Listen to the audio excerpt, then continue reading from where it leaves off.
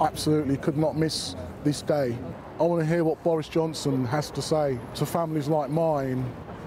My name's Charlie Williams. My father is Vernute Williams, known as Rex. My father came over here, part of the Windrush generation, came in the 50s, worked hard all his life here.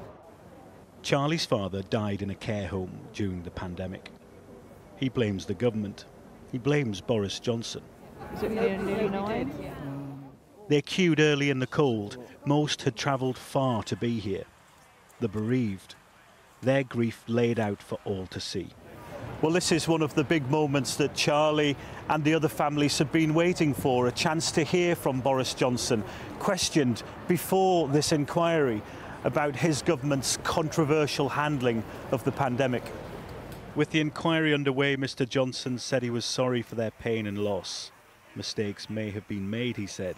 The dark days of the pandemic condensed to just a few hours of evidence. I just wanted your initial reaction to it.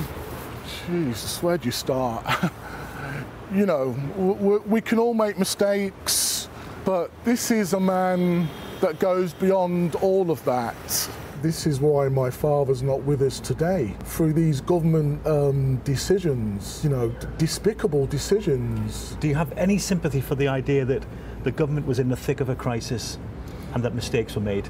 I can understand we was in an absolute crisis, that, you know, the country was on its knees. And they made that decision to let COVID-positive patients in our care homes. Anyone with an ounce of common sense would know what the result was going to be. So it's not a mistake, it was more of a sacrifice. I think he's going to jump straight in and shoot off in the exact same way that he arrived there. What do you think? Complete coward. Complete coward. For Charlie, this was about seeing Boris Johnson held to account.